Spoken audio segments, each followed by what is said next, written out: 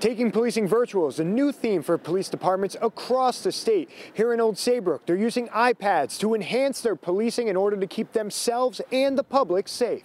It's really a phenomenal addition to our ability to do our job. Master Sergeant Robert Vanderhourst never imagined the effect technology would have on his career when he first joined the force. We just had a 2-channel radio and one light switch to turn the radio or the lights on and one switch to turn them off. But now he finds himself responding to calls on an iPad. I sat in my office, I called him on the iPad.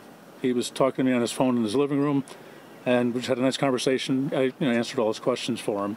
Vanderhourst has one of 3 iPads purchased by the Old Saybrook Police Department. They utilize FaceTime or Google Duo to contact people in non-emergency situations. The new tech rolled out Thursday night is already making an impact. The victim was able to show us all the documents that we needed. We could take screenshots of it, add it to our investigative case, and no one had to meet actually in person, yet they were still face-to-face. Chief Michael Sparrow says they use the officers' body cameras to record the interactions just like they would in a traditional response. This tactic to promote social distancing in the field is a new theme in departments across the state. Stations are using virtual conferencing not only as a way to respond to calls, but also to continue training for officers and recruits alike. It's been a big help for us, and we've found ways to kind of change the way we do business a little bit, and again, to keep us safe and to keep the public safe.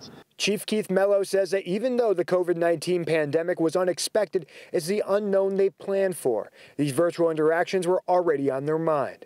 We've just kind of moved forward a little faster, but these are things that have kind of been in the pipe anyways, finding ways to use technology to help us train and to help us do our jobs.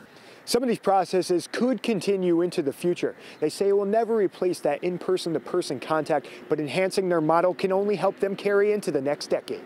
In Old Saybrook, Dave Puglisi, Fox 61 News.